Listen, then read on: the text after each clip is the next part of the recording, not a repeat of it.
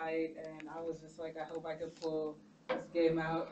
Um, yeah, I was just getting frustrated too because I wasn't serving as well, and I just really wanted to close out that game, but I just couldn't. Do you think it's just a matter of experience, or? It was experience, but I think it was more nerves. That was the main thing, and just like I was just too like nervous and emotional, and I think if I just stayed a little bit more calm, I could have done better in the first set. Now you're playing juniors. Are you playing juniors? No, I'm not playing Okay. juniors. Yeah, I'm not playing Are you juniors. doubles or anything? I'm playing doubles, yes, tomorrow. Who's your partner? Alley kick, we won hard courts. Now, up 5-3, up a break. Exactly what happened? You showed the composure 2 days ago to be able to close out a match against a tough opponent. What do you think exactly happened today?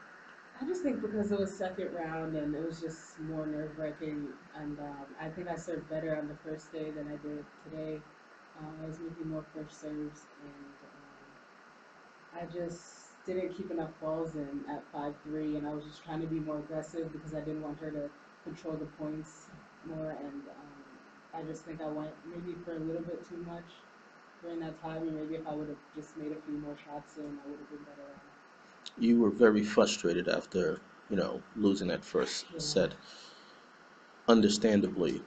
But what have you said to yourself about, being able to control your emotions and, in a situation like that?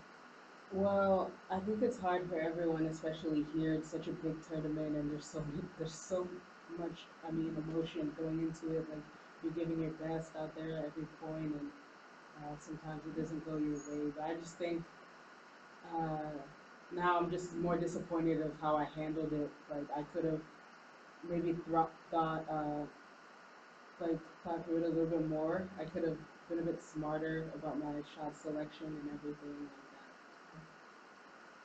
How much confidence did you have coming in as a hard courts winner?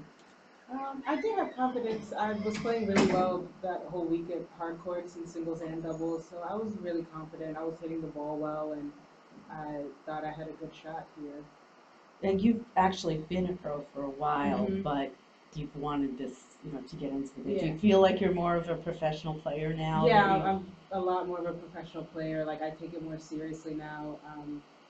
I've it's been really hard. Well, this year it's been a really good year for me actually, so I'm happy about that. But in the beginning, maybe a year or so ago, I was still coming out with no experience, and um, I just didn't have enough mentally. I just wasn't as strong as I am now. So I think I've grown a lot, especially since I turned pro. Do you, a number of young American women have done well in this tournament this year. Do you keep track of that at all? Do you talk to any of the other girls? Do you draw any strength amongst each other? Yeah, well, we're all friends. I mean, we see each other in the locker rooms all the time and at tournaments every week. So I think at this point, it's we just hope for the best for everyone. I do talk to, especially with some of the girls my age, like Taylor Townsend and Allie Kick and Vicky. We all grew up playing tennis together, so it's great that we have this opportunity to play in this tournament, and we've done pretty well. What's your schedule going to be like after this? I'm playing.